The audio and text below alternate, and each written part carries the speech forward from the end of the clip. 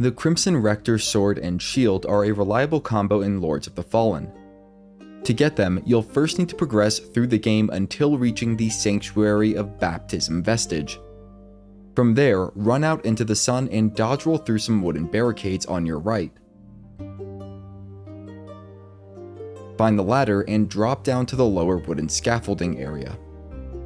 This area will require some carefully timed platforming, and there are enemies waiting in ambush behind multiple corners and breakable barriers that will try to push you off the edge as you make your way through this section. Most can be avoided if you just keep moving, but there is one near the end that is better off dealt with.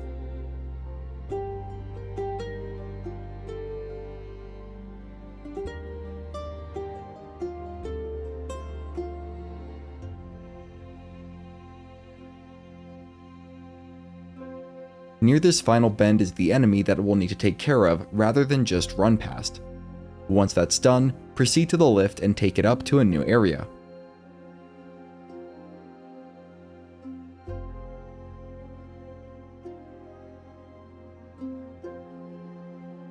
Continue forward until you cross over a bridge and reach a dead end.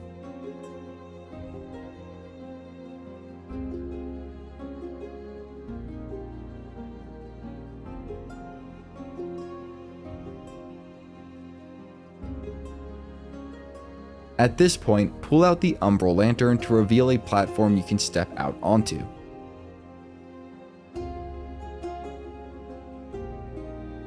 Locate the solid ground below and put the lantern away once you are standing over it to drop down.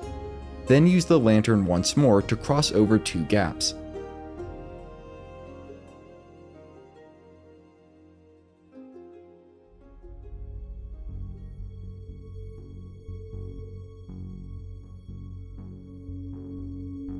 Head to the blocked spiral staircase, then transition to the Umbral.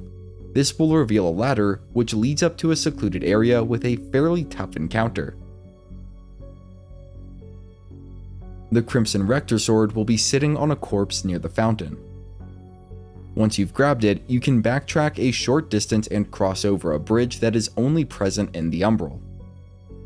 Halfway across the bridge, soulflay the nearby corpse to get the Skyrest Bridge key.